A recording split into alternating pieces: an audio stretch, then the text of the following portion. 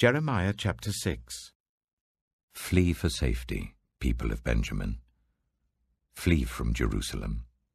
Sound the trumpet in Tekoa. Raise the signal over Beth Hakkerem, for disaster looms out of the north, even terrible destruction. I will destroy daughter Zion, so beautiful and delicate.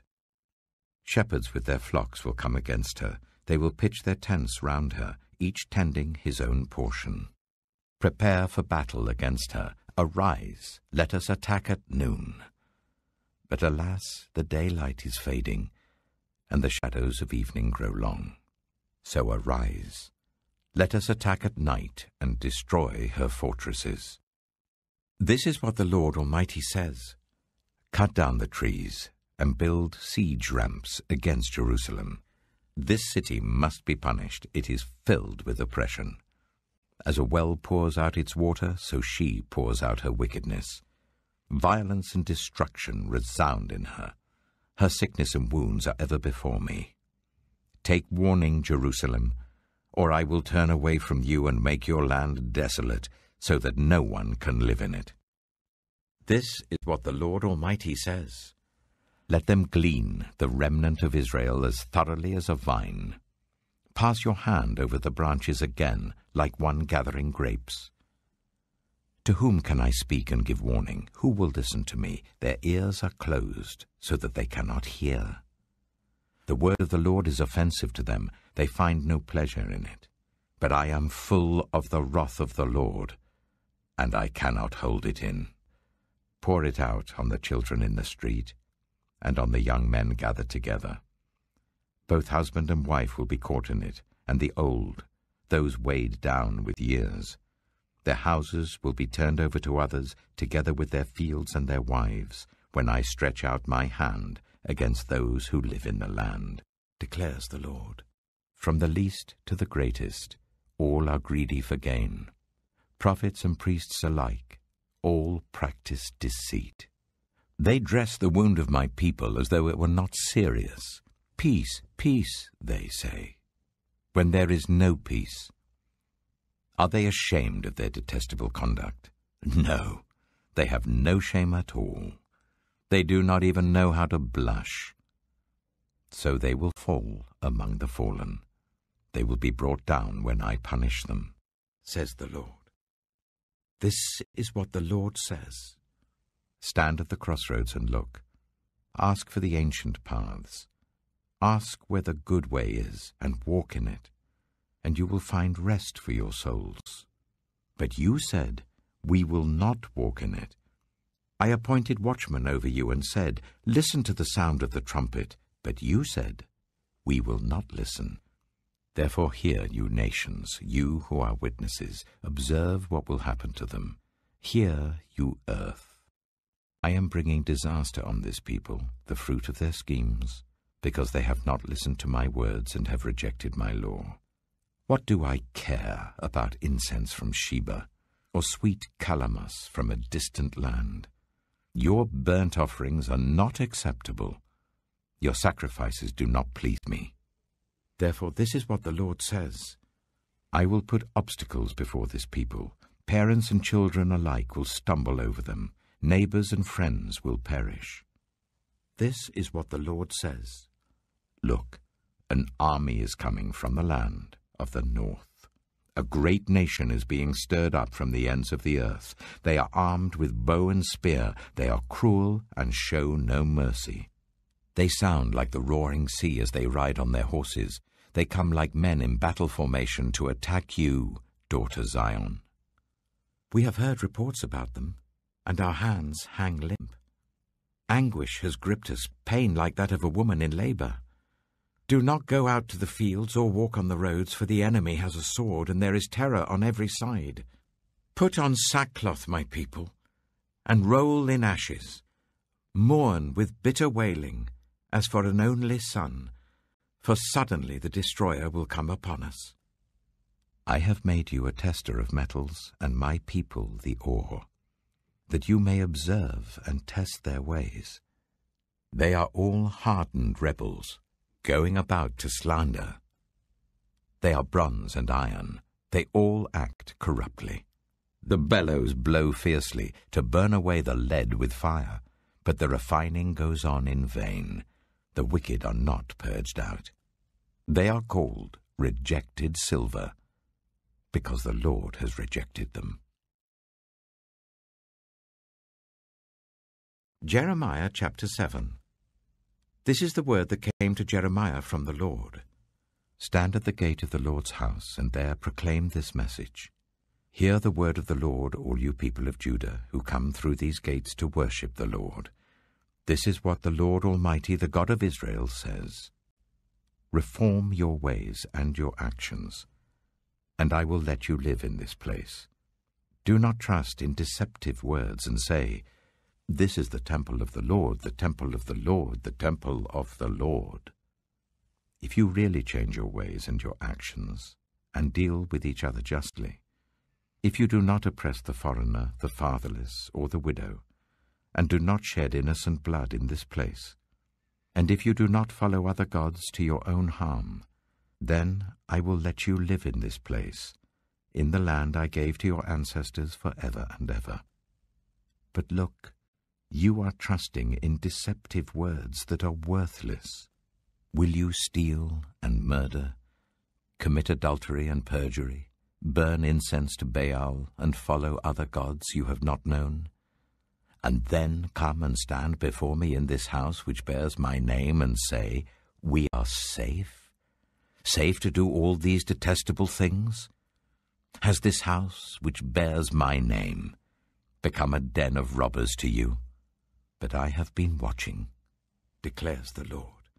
Go now to the place in Shiloh, where I first made a dwelling for my name, and see what I did to it because of the wickedness of my people Israel. While you were doing all these things, declares the Lord, I spoke to you again and again, but you did not listen. I called you, but you did not answer. Therefore, what I did to Shiloh, I will now do to the house that bears my name, the temple you trust in, the place I gave to you and your ancestors. I will thrust you from my presence, just as I did all your fellow Israelites, the people of Ephraim. So do not pray for this people, nor offer any plea or petition for them. Do not plead with me, for I will not listen to you. Do you not see what they are doing in the towns of Judah and in the streets of Jerusalem? The children gather wood, the fathers light the fire, and the women knead the dough and make cakes to offer to the Queen of Heaven. They pour out drink offerings to other gods to arouse my anger. But am I the one they are provoking? Declares the Lord. Are they not rather harming themselves to their own shame? Therefore, this is what the Sovereign Lord says. My anger and my wrath will be poured out on this place, on man and beast, on the trees of the field and on the crops of your land, and it will burn and not be quenched. This is what the Lord Almighty, the God of Israel, says. Go ahead, add your burnt offerings to your other sacrifices, and eat the meat yourselves. For when I brought your ancestors out of Egypt and spoke to them, I did not just give them commands about burnt offerings and sacrifices, but I gave them this command: obey me, and I will be your God, and you will be my people. Walk in obedience to all I command you, that it may go well with you. But they did not listen or pay attention. Instead, they followed the stubborn inclinations of their evil hearts. They went backwards and not forwards. From the time your ancestors left Egypt until now, day after day, again and again, I sent you my servants, the prophets. But they did not listen to me or pay attention. They were stiff-necked and did more evil than their ancestors.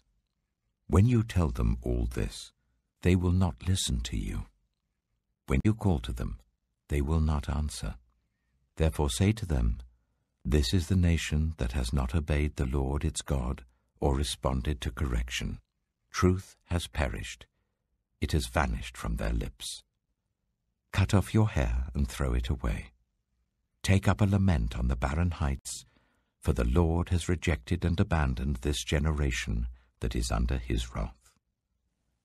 The people of Judah have done evil in my eyes, declares the Lord. They have set up their detestable idols in the house that bears my name, and have defiled it.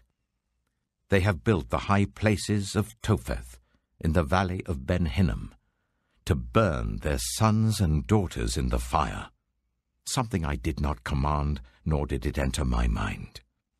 So beware, the days are coming, declares the Lord, when people will no longer call it Topheth, or the valley of Ben Hinnom, but the valley of slaughter, for they will bury the dead in Topheth until there is no more room. Then the carcasses of this people will become food for the birds and the wild animals, and there will be no one to frighten them away. I will bring an end to the sounds of joy and gladness, and to the voices of bride and bridegroom in the towns of Judah and the streets of Jerusalem, for the land will become desolate. Jeremiah chapter 8. At that time, declares the Lord, the bones of the kings and officials of Judah, the bones of the priests and prophets, and the bones of the people of Jerusalem will be removed from their graves. They will be exposed to the sun and the moon and all the stars of the heavens, which they have loved and served, and which they have followed and consulted and worshipped. They will not be gathered up or buried, but will be like dung lying on the ground. Wherever I banish them, all the survivors of this evil nation will prefer death to life, declares the Lord Almighty. Say to them, this is what the Lord says. When people fall down, do they not get up? When someone turns away, do they not return? Why then have these people turned away? Why does Jerusalem always turn away? They cling to deceit, they refuse to return. I have listened attentively, but they do not say what is right. None of them repent of their wickedness, saying, what have I done? Each pursues their own course, like a horse charging into battle. Even the stork in the sky knows her appointed seasons, and the dove, the swift, and the thrush observe the time of their migration. But my people do not know the requirements of the Lord. How can you say, we are wise, for we have the law of the Lord, when actually the lying pen of the scribes has handled it falsely? The wise will be put to shame. They will be dismayed and trapped. Since they have rejected the word of the Lord, what kind of wisdom do they have? Therefore, I will give their wives to other men, and their fields to new owners. From the least to the greatest, all are greedy for gain. Prophets and priests alike, all practice deceit. They dress the wound of my people as though it were not serious. Peace, peace, they say, when there is no peace. Are they ashamed of their detestable conduct? No, they have no shame at all. They do not even know how to blush, so they will fall among the fallen. They will be brought down when they are punished, says the Lord. I will take away their harvest, declares the Lord. There will be no grapes on the vine, there will be no figs on the tree, and their leaves will wither. What I have given them will be taken from them. Why are we sitting here? Gather together. Let us flee to the fortified cities and perish there. For the Lord our God has doomed us to perish and given us poisoned water to drink, because we have sinned against him. We hoped for peace, but no good has come, for a time of healing, but there is only terror. The snorting of the enemy's horses is heard from Dan. At the neighing of their stallions the whole land trembles. They have come to devour the land and everything in it, the city and all who live there. See, I will send venomous snakes among you, vipers that cannot be charmed, and they will bite you, declares the Lord. You, who are my comforter in sorrow, My heart is faint within me. Listen to the cry of my people from a land far away. Is the Lord not in Zion? Is her King no longer there? Why have they aroused my anger with their images, with their worthless foreign idols? The harvest is past, the summer has ended, and we are not saved. Since my people are crushed, I am crushed. I mourn, and the horror grips me. Is there no balm in Gilead? Is there no physician there? Why then is there no healing for the wound of my people? Hebrews chapter 7. This Melchizedek was king of Salem and priest of God Most High. He met Abraham returning from the defeat of the kings and blessed him, and Abraham gave him 1/10 of everything. First, the name Melchizedek means king of righteousness. Then also, king of Salem means king of peace. Without father or mother, without genealogy, without beginning of days or end of life, resembling the Son of God, he remains a priest forever. Just think how great he was. Even the patriarch Abraham gave him 1/10 of the plunder. Now the law requires the descendants of Levi who become priests to collect 1/10 from the people, that is, from their fellow Israelites, even though they also are descended from Abraham. This man, however, did not trace his descent from Levi, yet he collected 1/10 from Abraham and blessed him who had the promises. And without doubt, the lesser is blessed by the greater. In the one case, the 1/10 is collected by people who die, but in the other case, by him who is declared to be living. One might even say that Levi, who collects the 1/10, paid the 1/10 through Abraham, because when Melchizedek met Abraham, Levi was still in the body of his ancestor. If perfection could have been attained through the Levitical priesthood, and indeed the law given to the people established that priesthood, why was there still need for another priest to come, one in the order of Melchizedek, not in the order of Aaron? For when the priesthood is changed, the law must be changed also. He of whom these things are said belonged to a different tribe, and no one from that tribe has ever served at the altar. For it is clear that our Lord descended from Judah, and in regard to that tribe, Moses said nothing about priests. And what we have said is even more clear if another priest like Melchizedek appears, one who has become a priest not on the basis of a regulation as to his ancestry, but on the basis of the power of an indestructible life. For it is declared, "You are a priest forever in the order of Melchizedek." The former regulation is set aside because it was weak and useless, for the law made nothing perfect, and a better hope is introduced by which we draw near to God. And it was not without an oath. Others became priests without any oath, but he became a priest with an oath, when God said to him, "The Lord has sworn, and will not change his mind. You are a priest forever."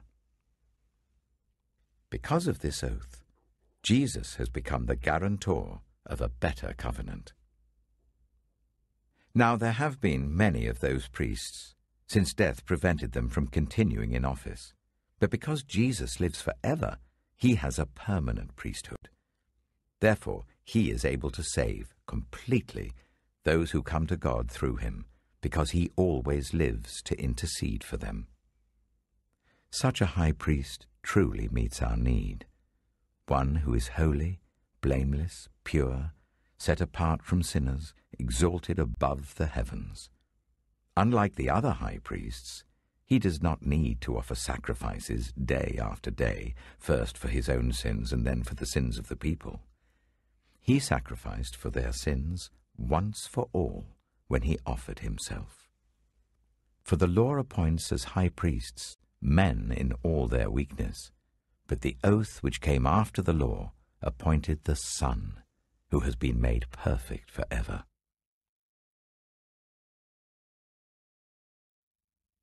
Psalm 87. He has founded his city on the holy mountain. The Lord loves the gates of Zion more than all the other dwellings of Jacob. Glorious things are said of you, city of God. I will record Rahab and Babylon among those who acknowledge me, Philistia too, and Tyre, along with Cush, and will say, this one was born in Zion. Indeed, of Zion it will be said, this one and that one were born in her, and the Most High himself will establish her. The Lord will write in the register of the peoples, this one was born in Zion. As they make music, they will sing, all my fountains are in you.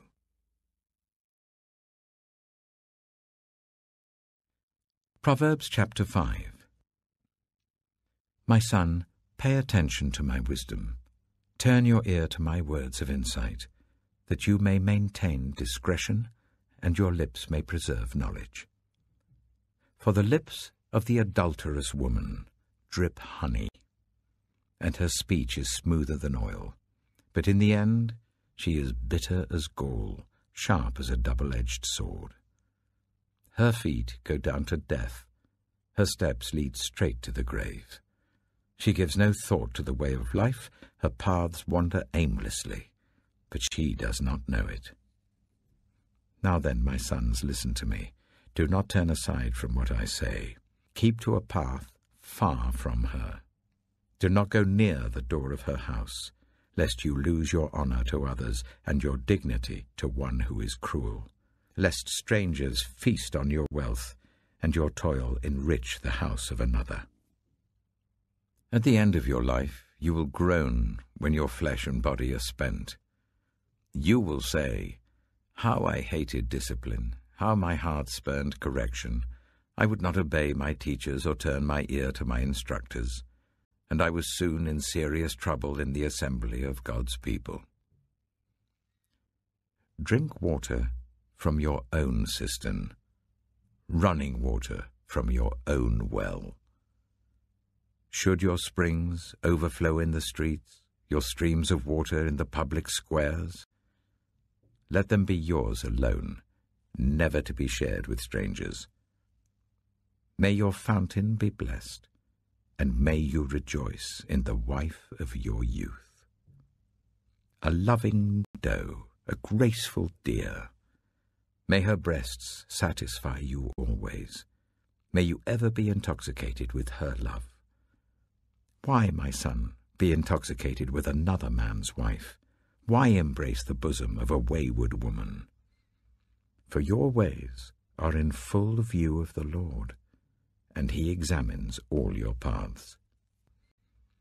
The evil deeds of the wicked ensnare them. The cords of their sins hold them fast. For lack of discipline they will die, led astray by their own great folly.